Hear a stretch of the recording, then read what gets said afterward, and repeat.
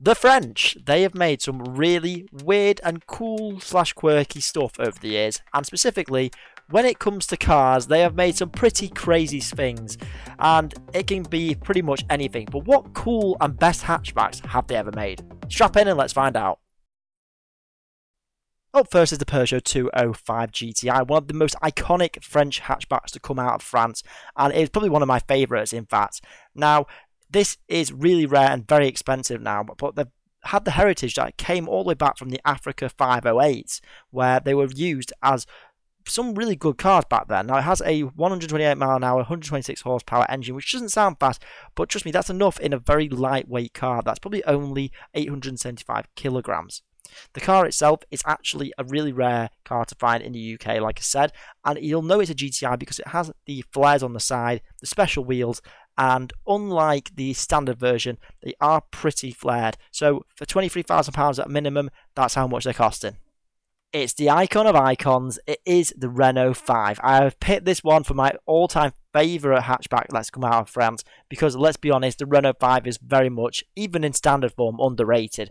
And you just do never see any of these. Now, obviously, the Maxi and the Turbo, as we've just seen there, are super expensive, which I'll show you in a minute. But here you can actually see a pretty standard one, more of a flared special edition one that they did them in different versions, and you can get them in the UK as automatics. The engine came with a pretty basic and boring 160, but that was in the turbo, so in the standard it was below 100 and pretty slow. But I actually really like them. They're still quite unique and different. They're just still very French as well, and I do plan on picking one up myself. The Maxi was super cool, and some of the turbos go for 50k now. If you want a normal one though, you can see here just under 3k. The Citroen Saxo, one of the most popular little hatchbacks we got in the UK from France, and they created from 1996 to 2004. Now this wasn't a very long time in production, and it's a shame because they never actually made another version or iteration again, and this is because they were very popular to mod, easy to buy, pretty cheap, and to be honest, they were pretty cool as well. They were really fast, especially if you bought the VTR. And they came in a range of different colours, so it was easy to appeal to the younger generation who were getting into cars in the late 90s, and they looked a bit like this. And also with Max Power, it was a really popular era, so the Saxo and Max Power just came at the right time because Max Power started in around the end of the 90s. Now, yes, they were really basic, but that just meant you had really cheap options to do things with it. The engine in a standard one was typically a pretty underpowered 100,000cc, so really cheap on insurance as well. I actually really like these, and you don't really see any of them anymore, but given their shelf life, they weren't very around for very long, but you can get one for £2,000 to £3,000. Up next, arguably one of the greatest hatchbacks from France on this list, and it is the Renault Clio V6 Sport. Now, if you're not familiar with the Renault Clio V6 Sport, you might just think this is someone who's done a dodgy modded job, perhaps. But no, this is actually a very special edition car that was created by Renault themselves from a standard Renault Clio.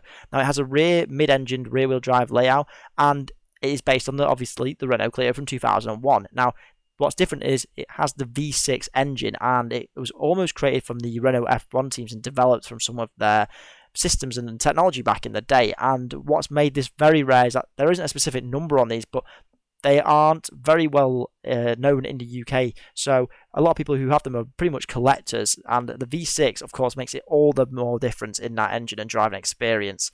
If you ever see one, you're very lucky because, frankly, I've never seen one. I'd love to see just that body kit on the road. Its presence is crazy despite being a 20-year-old car now. So what's great about the V6 is that there aren't many of them, and a lot of them go for almost £50,000. Finally, it's another Renault, and yes, it is the Megane. I had to go for the Megane after looking at several of the options because, frankly, the Megane is an amazing car. Now, they have made several versions. Now, this is the RS 300, but they have made the older versions, from the original F1 teams that were designed and developed, and I think they were really good cars, and it was hard to really choose, but I've gone for the more modern one, and the reason for this is because it's been so well developed over those last 20 years that the Megane now is actually a well-worthy hot hatch, and it's the most modern on this list. What I really like about this is that it's just very unique, and again, not many people really have one. It's a 1.8 litre, 296 horsepower engine, and it delivers exactly what you'd expect. Now, I don't like the exterior in the sense that middle screen doesn't look great, but it does sound good on this video. And it's got a 0 to 60 time of 5.7 seconds, and it's pretty based for, it's really well made for car enthusiasts, and I think that's got to be applauded because most cars nowadays really aren't. If you want one, the prices of these are fairly expensive because they're quite new, some of them up to £30,000. Carrying on the trend of honourable mentions, I thought it was fair to include a few more that I couldn't fit in the video, and they are the Peugeot 106 Rally, which is actually a really unique flavour version of the 106.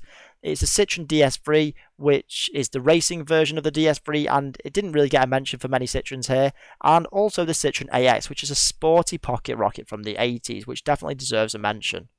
Hey guys, hope you enjoyed the video. If you did, don't forget to leave a like and subscribe down below and let me know what you thought. I'm making a lot more car content for all car enthusiasts, so you won't want to miss out.